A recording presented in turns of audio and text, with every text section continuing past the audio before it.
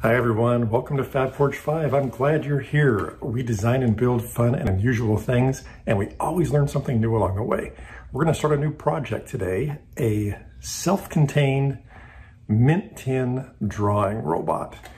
And yeah, I'm not quite sure how to put this all together. There's a lot of challenges to solve, but basically we want to build some kind of a robot inside a mint tin where when the user opens it up, it just automatically starts drawing a picture or some kind of graphic or even a business card. Now what we want to do inside this tin is have it draw on a standard business sized piece of paper. One problem, this regular old mint tin that I got, it's just about the size of a business card. And so this is too small, it's not gonna work. But I found another one that's a little bit bigger. So it looks like this. And it'll hold a business card about like that. I think that'll work better. So we are going to see if we can accomplish this. A lot to solve, a lot to figure out. I think you'll enjoy it. Let's get started.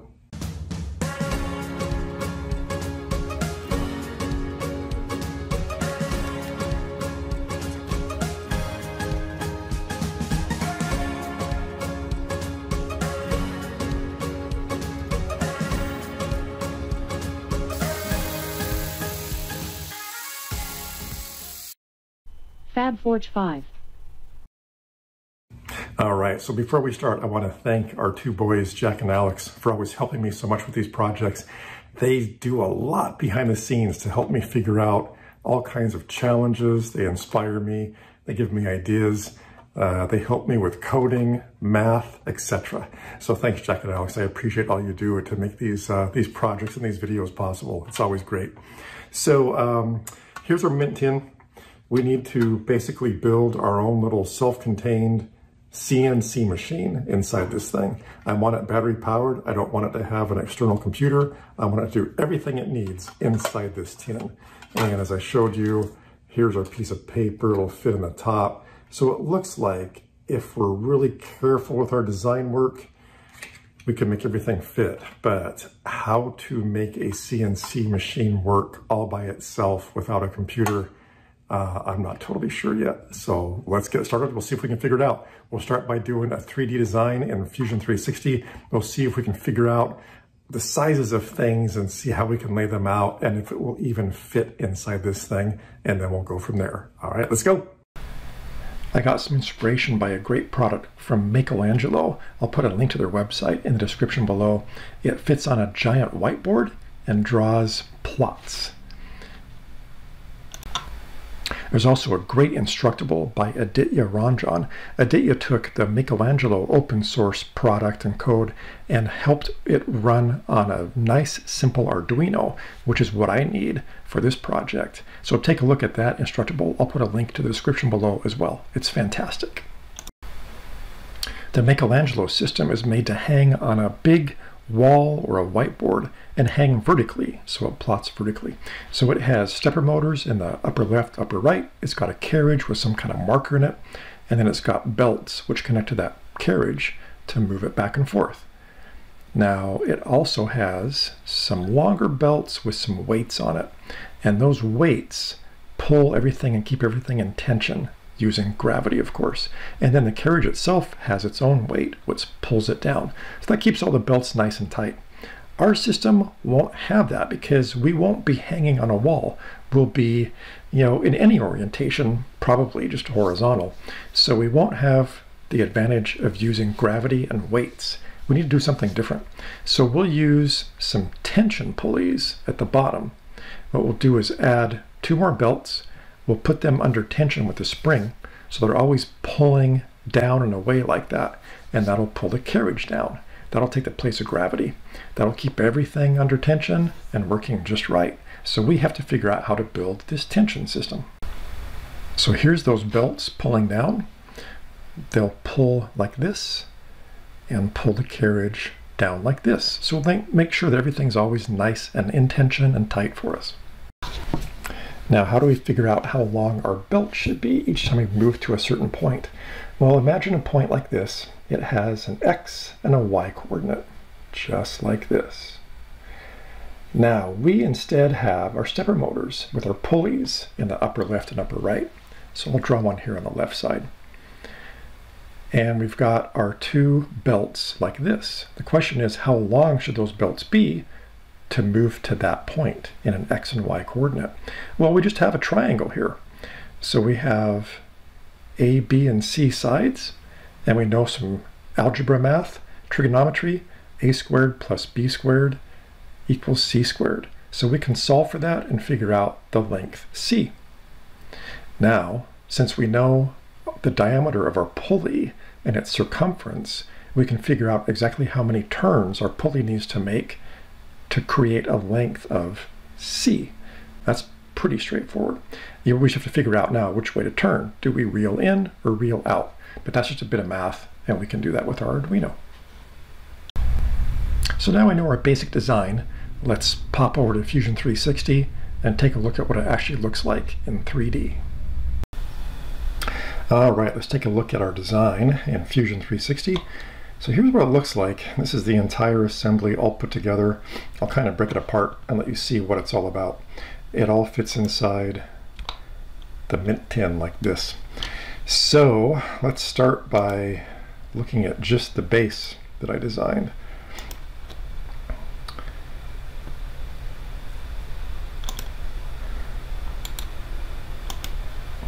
So the base looks like this. It's kind of complicated. Everything connects to the base or slides into it. And so this will be a 3D printed part. And then if we look at where things fit, for example, here's the battery holder. This holds 4 AAA batteries.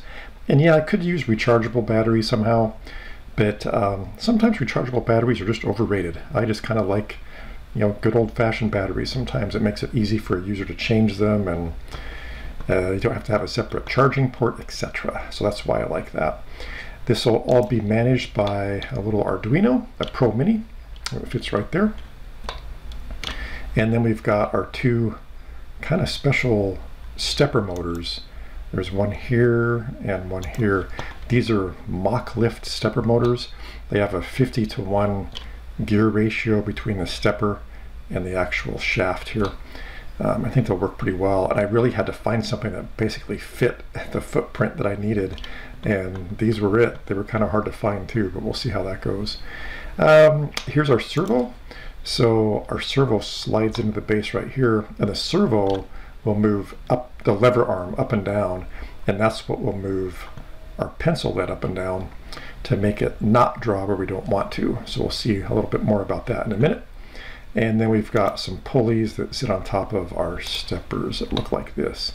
I think I'll print those out of some flex filament, so they're kind of rubberized.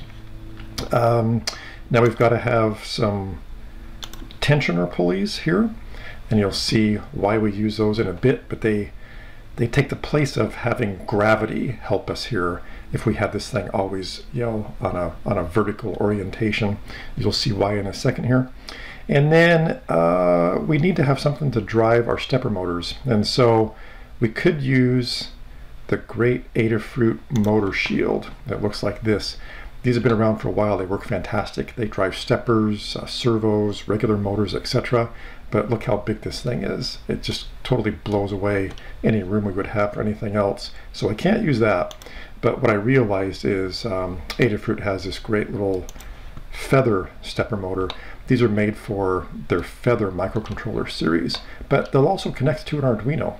And so this is nice and small, and it will run 2 stepper motors for us with these 4 connections on each side. So that's going to be fantastic, and it still fits in our overall footprint.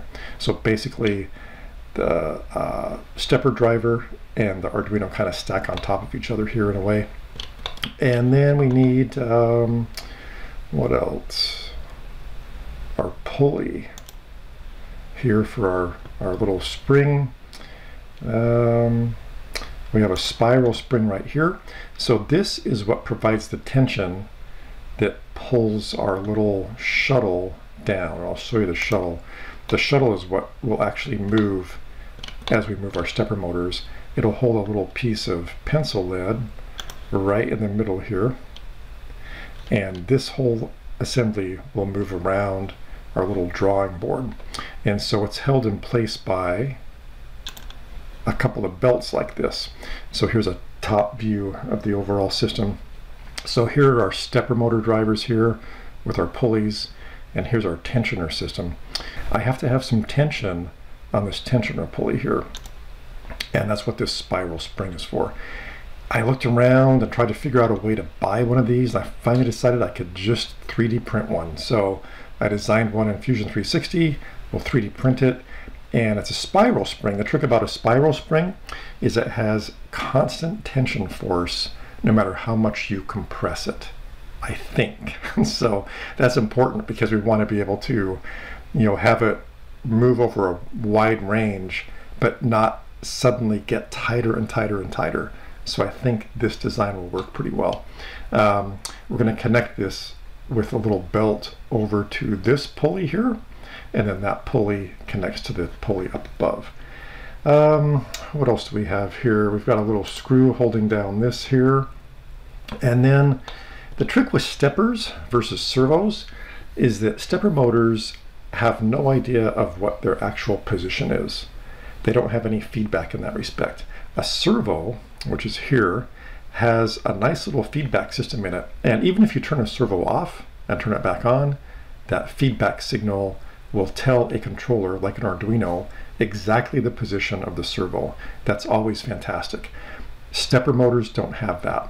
So unless you build a separate feedback mechanism for a stepper motor, it really doesn't ever understand what its position is. And so for that, we have to have a little homing system. And so we'll add some lever switches. Oh, by the way, here's a lever switch that turns it on. When you open up the top of the mint tin, this lever switch pops up and turns the whole system on. And then we've got a couple of lever switches here and here. So these switches are called limit switches. These are really common when you use stepper motors. So as the stepper motor homes, it will reel in this pulley and reel in this pulley. It'll pull everything over to the right, so it'll move this whole assembly up, and this line will move this direction and press against this lever switch. That'll tell it that it's pulled it tight this way. Once it's done that, it will start reeling it over here to the left and move the whole shuttle to the left until it presses this limit switch. So then it'll know it's at its home position with these two lever switches. So that's how it'll figure out its position each time it gets turned on. We hope that should work. We'll see. And then we've got our top here, which is, where is that? I'll call it our backboard, which sits right here on top of everything. Our shuttle, of course, sits on top of that. And that's about it. So pretty complicated little package here. I made some room to have access to the Arduino's programming port on the bottom. I will most likely need to use that during debugging. Oh, the Z slide. So here is a Z slide. So that moves up and down by the servo. So the servo arm spins up and down. This overall Z slide moves up and down. And that is what moves all of our little brass sleeves and brass axles and brass pins, which I'll make out of little brass tubing basically. So that moves up and down, and that causes this line to move up and down, which moves the shuttle up and down. So hopefully when the shuttle's moving and we don't want it to be drawing on the paper, the Z slide will move up, it'll move the shuttle up enough that it will raise the lead from the paper and have it not be drawing, if that makes sense. So kind of complicated. Basically, I used all the real estate I could, both horizontally and vertically, to stack things up and make them fit inside the tin. Got a bunch of little brass sleeves and brass pins here to make things move up and down. I really like this little brass tubing. It's pretty easy to work with, and you'll see about that in a bit. So this is the design. This is version 28 of this design. So yeah, I've gone through a lot of iterations on it, but I think I've figured everything out. So let's print this thing up, put it together, we'll give it a try, and we'll see if it works.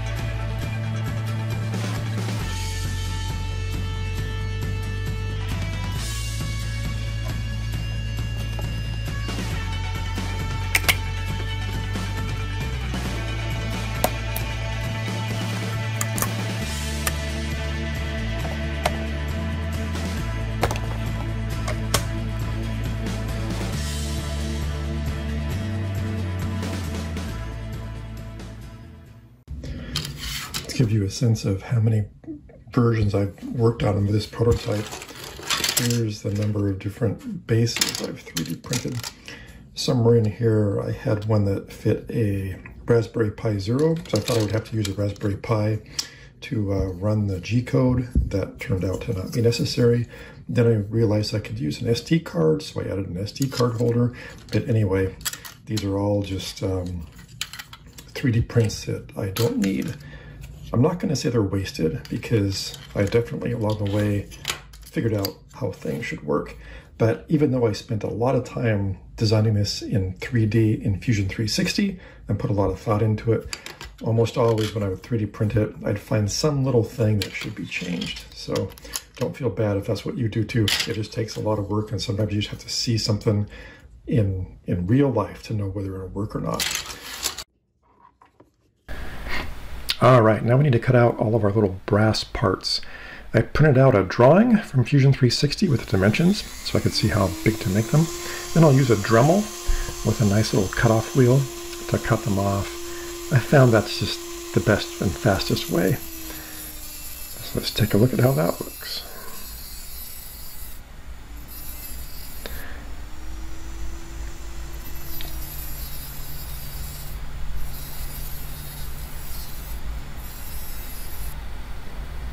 All right, got our pieces cut out, both the sleeves and the axles. Put them together like this, and I think they'll work pretty well. So I'm happy with that. So let's take a quick survey of all the parts we have. I've 3D printed all the parts, the pulleys, the top, the bottom, the spring. We have our brass parts. That's our Z slide. It moves up and down with the servo to lift our pencil lead from the paper. And this is what the small stepper motor looks like. It's a geared motor. It fits in the upper left and upper right corners. And then this is what the parts look like inside. So there's our stepper motor driver. We've got our Arduino Pro Mini. Got our SD card reader, got our limit switches. They're a little hard to push, but we'll see if that works. And then right now I'm powering it with a 6-volt power supply. Then we've got our servo that will lift our pencil lead from the paper. So let's put our AAA battery holder onto the top. I'll show you how that mounts. It just screws in.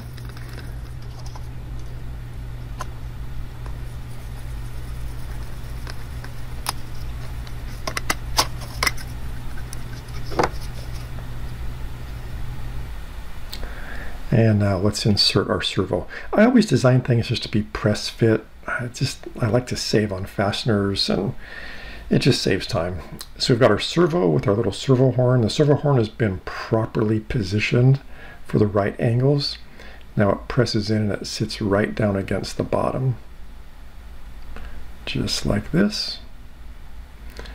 Here's our Z slide we've put together, and our little brass sleeves sit on their little slides and axles, and you'll kind of get an idea here. So when that servo horn moves, it should lift the Z slide up and down. Our tension belts at the bottom are really important. They hold the pencil lead down against the paper. So we'll use a spring that I 3D printed to provide that tension. Now that spring mounts into the base like this. It's got a little cord, and that wraps around a pulley. And that pulley gets turned by the tension belt above the top. Kind of see how that works. Now the reason I use a spiral spring, it should be a constant tension spring no matter how far it's pulled. I think that's how spiral springs work. So let's go ahead and take a quick look at our Z slide and how it fits. We've got it all put together. It looks like this. and it's got a little spring here to pull it back down. So I'm testing it here back and forth. You can see the servo horn lifting up and down, and it seems to be working. It's sliding up and down. So when it's up, it should lift our little carriage or shuttle just enough that the pencil head comes off the paper. Now we're ready to put everything together. So now we've got all our electronics. We've got our SD card holder. This just holds a little micro mini SD card. That's where our G code will go for the type of plot or art we want to draw. It mounts right into the base with a single screw, and that SD card will be accessible underneath the top, so you can reach inside there and push it, pull it out, reprogram it, pop it back in. Easy. Here's our Arduino Pro Mini. It just glues on to the bottom, and it's accessible at the bottom, the programming port, if I have to make code changes, and I'm certain I'll have to make code changes while I'm trying this thing out. So let's put this all together. Here's how it's starting to fit. We've got the motors mounted onto the base like this, and let's give it a little try here. So we just want to make sure that the stepper motors spin, the limit switches work. They seem to. And it looks like that. All right, so now we've got the motor driver all mounted down. We've got our open switch set up. All right, so here's our completed assembly here. We've got our little drive belts here. So this is the tensioner that you've seen before. These are the drive belts that go to the stepper pulleys. Here are our little lever switches here to home it. And this is the power switch that turns on when you open up the lid of the mint tin. So let's give this a try. So just in case, to keep it from breaking itself, I'm gonna be ready to push that switch if I need to. And then it'll move over this way, and I can kind of tell already, I don't think the shuttle is going to be able to reach this switch. I think I have to move this switch down. So we'll try it, we'll see how it works, but I'm standing by to push the switches manually with my trusty screwdriver, and then we'll see what happens. So what we should see happen here is it'll try to home itself, it'll move up here, try to click this, then it'll move down to some center position once it thinks it knows where it is. So let's try it. I don't have batteries in it right now. I'm using my trusty power supply, so let me turn on the power supply for the 6 volts. And we'll type in our G28 command, which is, oh, and by the way, right now I have this connected to my computer to use serial commands with the Arduino, just so I can debug it. But once I've got it all figured out, I'll make it totally autonomous, so it doesn't need a computer, because that would be kind of crazy to have to do that for a nice portable plotter.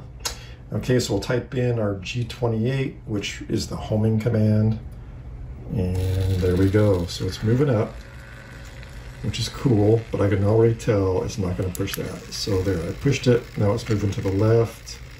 It's not going to reach this, so I'll push this guy too. So now it thinks it's homed, and now it's moving itself over to where it thinks the center is. So kind of wacky.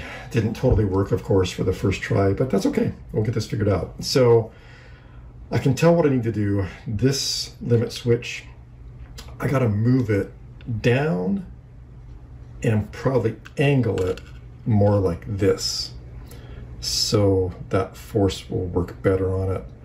And then this guy, I probably got to move that down and probably keep it the same orientation, because the side of this will push against that, but I think I got to move it down. So version number 29 probably. So let's do a quick redesign in Fusion 360, then we'll give it a shot. All right, let's give this a try. So we've got our device all set up.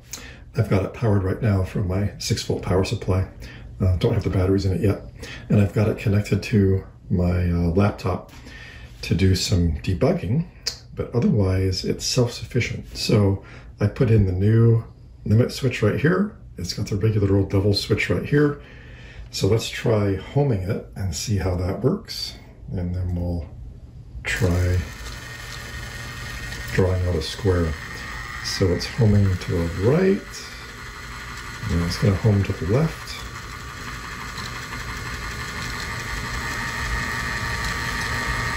These are under tension, which is good. All right, it homed itself to the left. Now it should just return itself right to the center.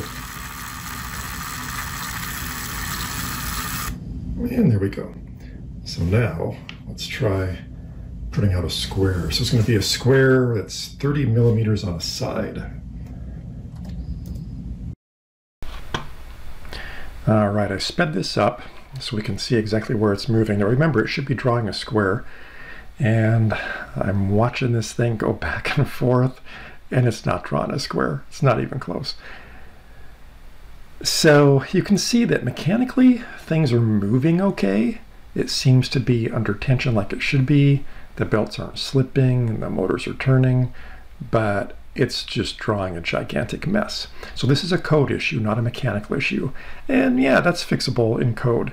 Doesn't mean it's easier, but it's something that we can take a look at. So back to the drawing board with the code.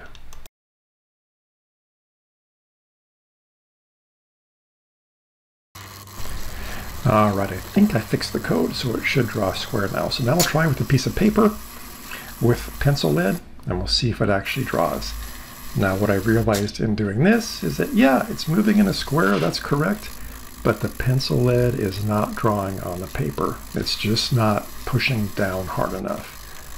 So even though the Z slide is moving up and down like it should, it's not drawing anything. We need more pressure. That's going to be a problem, so we'll have to figure that out. Back to the drawing board again.